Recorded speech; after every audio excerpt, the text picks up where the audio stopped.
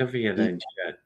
And he was really just kind of like dissuading me from doing that. I thought to myself, like, well, isn't that putting, I'm diversifying my eggs, right? Like I'm trying to, because what if it does, right? I'm How gonna many have times have something. the governments come for your gold?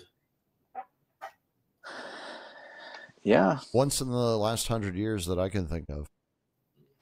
One too many times, right? I would say so. So Yeah.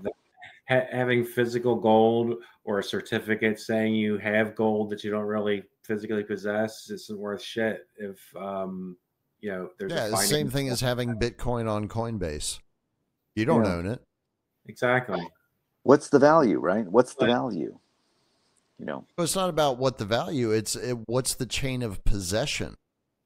That's Okay. the important part. Okay. You give me Yeah. a paper certificate that says I own gold, that's fine. That can burn up in a fire. That can get lost. Somebody can eat it. Yeah. Yeah. But if I actually have a Your dog ate it. physical ingot, you're going to have Yeah. to kill me to get that. Yeah. Yeah. Yeah. Yeah.